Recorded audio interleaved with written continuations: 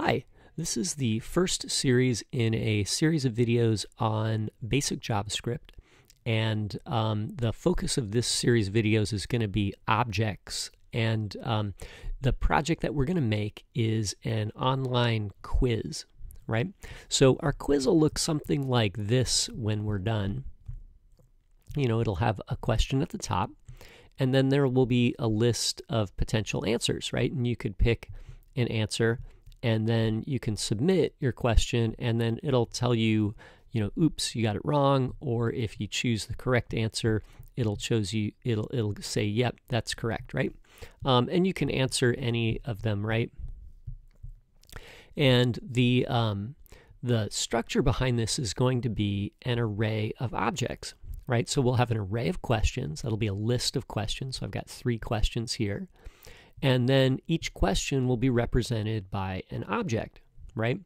So the object will have a property that is the question text, right? It'll have an array property that will be a list of potential answers, right? And then it'll have another property to tell us which of the answers is correct, right? And from that we can generate, any number of quiz questions, right? So let's get started. I'm going to make a new folder on my desktop, and I'll call it quiz, and I'll drag it on top of Visual Studio Code here to open it in Visual Studio, and then I'm going to make a brand new file called index.html. So we'll have to have an HTML page to display our quiz, so let's just start there. And I know that there's a thing that does all this HTML stuff for you automatically, but for some reason I find it comforting when I do it myself. Anyway, there, I'll just type it all for myself there, and that doesn't take too long. So here's our basic HTML document. Let's save it, and maybe I'll make a note here for scripts, and I'll put all of my JavaScript down here.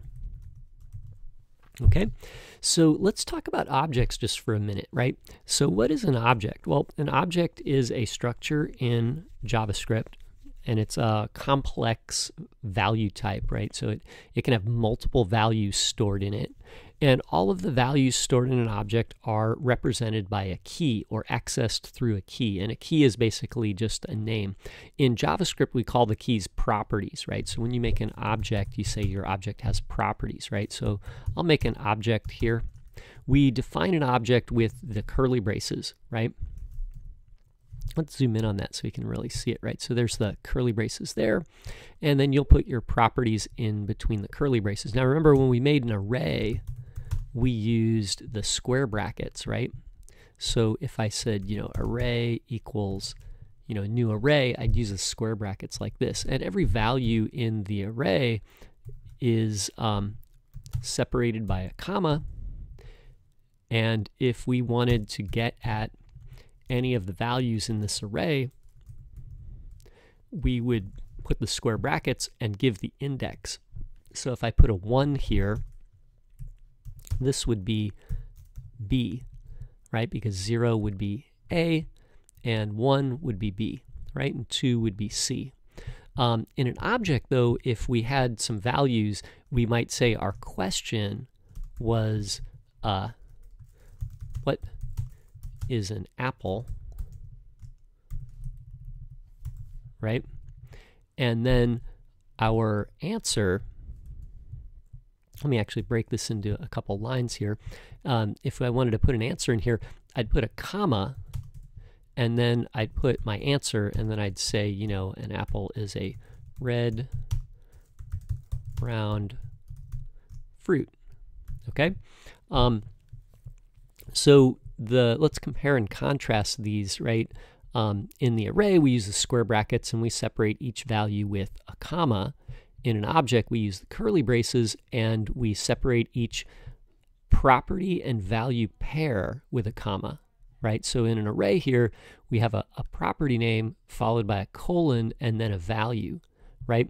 And if we access the value in an array, we would say object dot, and then we'd say the property name. So if I say Q, I'm going to get the question. So, you know, it's going to say, what is an apple, right? And if I said, you know, object dot A for answer, then the computer would tell me it's a red round fruit. Okay, so I would give it the property name, and then it would give me a string. So these property names can't have spaces in them. They can't begin with a number. They can't have any special characters in them. So you can't say, you know, question -1, right? You can see it gives me kind of these red lines to say there's something wrong with my syntax, right? I could do question 1 like this. I can't begin with a number, okay? It's kind of giving me the red line there saying there's something wrong, right? Okay. You can use a string for the key. So if you wrap this in the quotation marks, you could do this, you know, question 2, right? Generally, that's not it's not really done. Like people, you know, people want to keep the property names with something that's that's you know, valid everywhere, right? But you can do that. So you can use a string. You can also access the property with a string. So for example, if I had a constant and it was called you know, let's call it question key, right? And it was equal to Q, because this was the key that we used to get the property from, or the property name that we used to get the value from the question. Then we could do this. We could say object square brackets and then say the question key, okay? So if this string matches the property name, then it will give us the value. And so this would be, you know, what is an apple again, right? So so there we go. That's kind of the basics of objects. There's a little more, but that's like, you know, how you're going to use objects like 99% of the time. You know, 99% of the time you're just going to do this, like these two situations. You're going to make an object with the curly braces. You're going to define properties, you know, and then follow it with a colon and a value. And then you're going to access those properties with the key, okay? And the properties can be anything. So you could say correct is 0, right? You can say, you can even put a function in here. You can say check answer is a function, and you could put some code in here. You know, it could be anything. Maybe we'll just put a comment in there for now, right? It could be any kind of code, right? So you can actually put functions in here. Okay, so you can have store any value. You can even put another object. So I could put, I don't know, maybe, let's say, what would be a good quiz? You could say quiz type is, and then I could have another object here, and I could give it some properties. So I could say, you know, answers is 1, and correct is 0, and type is multiple. You know, something like that, right? But notice every time I followed the rule, right, like I started with the curly brackets to surround the entire object. I created a property name, followed with the colon, and then a value. And then I put a comma before starting my next property, colon, value pair, and then another comma, right? So there's a property, colon, value, comma, property, colon. The value here goes all the way. Oh, wait. I have a syntax error. No wonder I got that red line. Let's fix it. So I'll put the comma there. Oh, now everything's good. And then here I have another property, colon, and then the value is this object. So if I had another one following this, I'd put the comma here. And then inside this object, I need to have property, colon, value, comma, property colon value, comma, property colon value, right? You can end with a comma on the last one if you want. Some people like that. That's kind of a style that people use when they code, but you don't have to have it on the last one, okay? So anyway, so there we go, right? And also just as a note, you can have properties that are arrays. So for example, if like, I have one answer here, maybe I like that, but what I'd like to do is I'd like to have an array of answers to create a multiple choice quiz. So why don't we do this? Why don't we say, answers is an array, right? So I've got property colon value, comma, property colon value, right? And now I have my array, and as long as I'm following the array syntax, then everything's good. So I could say, answer number, 1, comma, answer number 2, and answer number 3, right? Oops, I got to put that in the quotes. And then there we go. So now here we've got an object that has two properties, and one of those properties is a string, and the other one is an array of strings. Okay? So anyway, so that should get you started on objects, and what our goal is to make a structure that represents the quiz. So why don't we do that? So first we need some, I'm going to delete all this for now, right? And what we'll need here to get this started is we'll need some questions, right? So what I think I'm going to do is I'm going to define a constant, and I'll make it an array. So let's call this questions, right? And there we go. I got my square brackets. And what we'll need is we'll need some questions, right? I want to keep them short, so the question should be like, a short sentence, couple words, and then each of the answers should be the same. So you can go find a list of questions that you want to use. Just for fun, I think I'm going to use this this list of beautiful words with no English translation, right? So these are pretty good. Waldine Samkeit, right? The feeling of solitude and connectedness to nature when being alone in the woods, right? That's a pretty good word, right?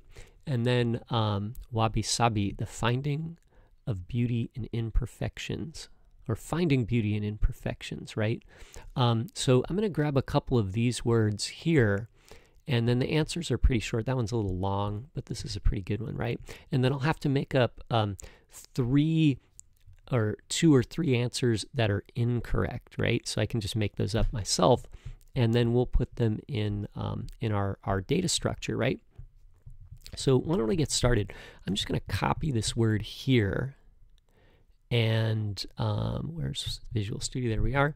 And what we need is I've got an array here, and my first question in the array will look like this. It goes between the square brackets, right? I got questions equals array, and then what I'll do is I'll put the comma here, and then that would be my second question, right? So all the questions are going to follow the same structure, and it'll get pretty long, so you got to keep track of where the curly brackets are and where the commas are, right? So I'm going to put a line return here, and then I'll put Q for my question, and I'll say, what is Waldine Samkeit? I don't think I'm pronouncing that right. Maybe I'll put a question mark there, right? And then, if I want to put the answers, right? So I'll say A for answer. I'm just going to keep the keys short because it'll be easier. I'll have an array of answers, right? And then maybe I'll just make the first one the correct one here. We'll randomize these, right? So that the order doesn't matter, right? So I'll put this here, the feeling of solitude and connectedness with nature. And then since this is an array, I'll need a comma at the end. And then I'll have another answer here, and I'll say a Waldine Samkeit. I don't know what that is. A wide belt worn by cowboys, right? And then I'll do another one here. A pastry from the foothills of Appalachia. Wait, I can't spell it. So let me think of a better way. The foothills of, let me think. I don't know. I got to think of something good. Let's, the foothills of Minnesota. Minnesota, right? Anyway, I probably misspelled that too. Anyway, so here's what I want you to do, right? Is I want you to work out some questions, right? Make a list of questions. So that's your challenge right now. Make a list of at least 3 questions. You can do more if you like. And actually, you know, I realized we got to do one more thing here. I'm going to put a comma here. And now we need to mark which of the answers here in this array is correct. And now I know the first one is correct. So what we'll do is we'll say correct is index 0. Okay, so let's review this, right? We've got question, colon, value, comma, and then answer, colon, and then the value goes to here, and I have a comma, and then I have a property, colon, and a value, right? And then we're done, and then this one is this curly brace matches the one up here, and we've got the entire object, right? And then within these square brackets here, I have to make sure that I have, you know, a quotation mark for the string and then a comma at the end of each of these lines, right? Okay, so that's your goal. Thanks for watching. Make a list of potential questions and kind of follow the structure that we have here. We'll have Q for the question, A for the answer, and then we'll mark correct with the index of the correct answer. Okay, so anyway, thanks for watching. You do that, and then in the next video we'll continue and we'll start making our quiz.